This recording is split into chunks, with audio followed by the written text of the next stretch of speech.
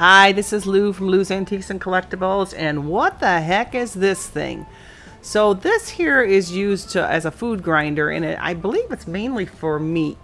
I can remember as a kid, I think my mother used to ground up bologna in this to make ground bologna sandwiches. I don't know if any of you folks have ever had that experience, but I think it's more for ground beef or whatever you want to use. So, and if I'm ever wrong, you let me know in the comments. But here's a variety of them in a variety of different shapes and styles. But they're considered food grinders, and I believe they're used, like I said, primarily for meat. So that's what we have there. So this is Lou from Lou's Antiques saying goodbye, and we'll see you again.